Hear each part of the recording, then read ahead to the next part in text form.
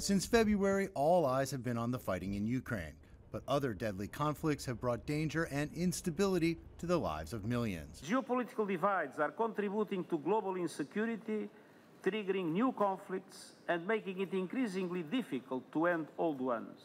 Since the U.S. withdrew from Afghanistan in 2021, there have been numerous bombings, some targeting religious minorities. Many of the attacks have been attributed to the Islamic State.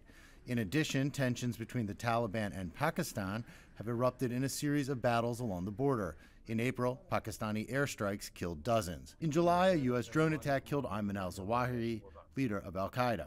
A reminder that though the U.S. military is no longer on the ground in Afghanistan, the ability to strike remains. This is one of only a handful of strikes that have eliminated terrorists.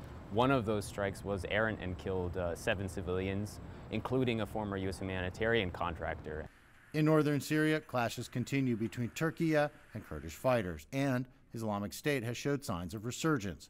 The potential looms for a larger conflict between Turkey and Kurdish militias. Yemen's conflict has created a humanitarian crisis. A 6-month truce ended in October. Since then, there have been sporadic outbursts of violence, but a full-fledged war has not resumed. In Venezuela, tensions with Colombia have eased.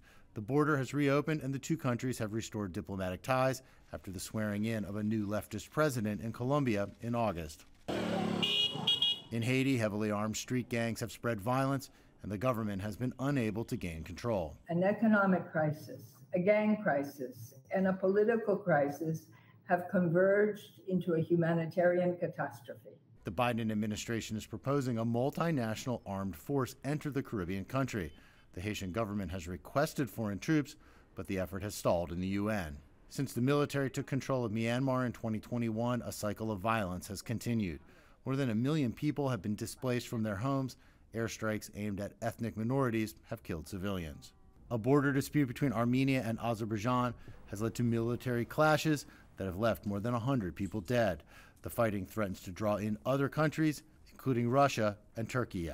Ethiopia's civil war continued to rage throughout 2022, killing and wounding thousands and creating a massive humanitarian crisis. In November, parties agreed to a truce, and some aid has begun to flow into the Tigray region, but it's not clear if the ceasefire will lead to lasting peace. The people of Ethiopia expected more than the text of this agreement. They demand peace and harmony. They desire development. They have charted a promising and bright future. Looking toward 2023, many around the world are hoping for less conflict and more peace. Jim Spellman, CGTN, Washington.